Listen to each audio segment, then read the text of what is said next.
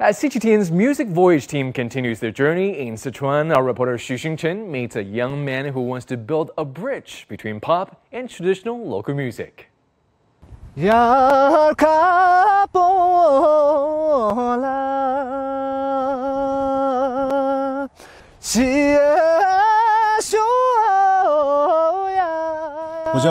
name is Lang Jia. I'm 25 years old. I'm a full-time musician.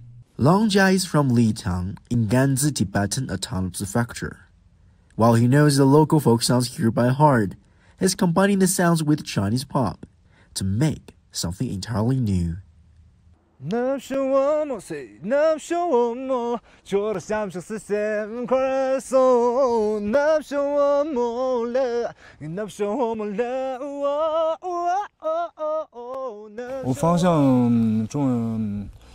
I play hip-hop, R&B, and other pop music styles.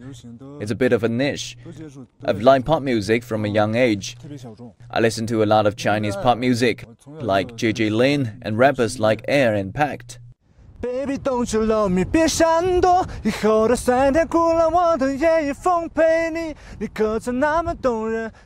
song is called You From Litang, a love song he made while pursuing his wife.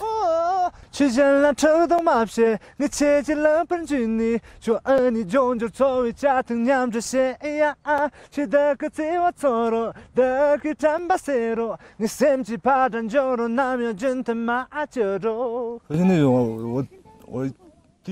You From Litang was my first original track. I wrote it for my wife.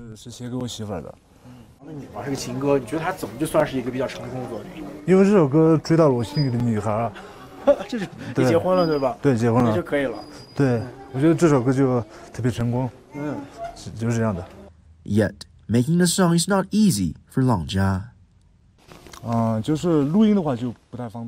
It is not easy to record songs here in Litang. I always have to travel elsewhere. The travel expenses cost about as much as buying 5 yaks here. That's over $7,000 US. But high expenses haven't tamed Lang Jia's love for music. I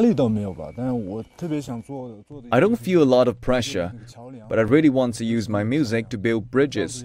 They are pretty cool Tibetan music that can also go global.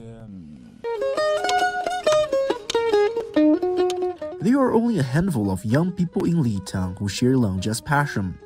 Just 5 or 6, he tells me.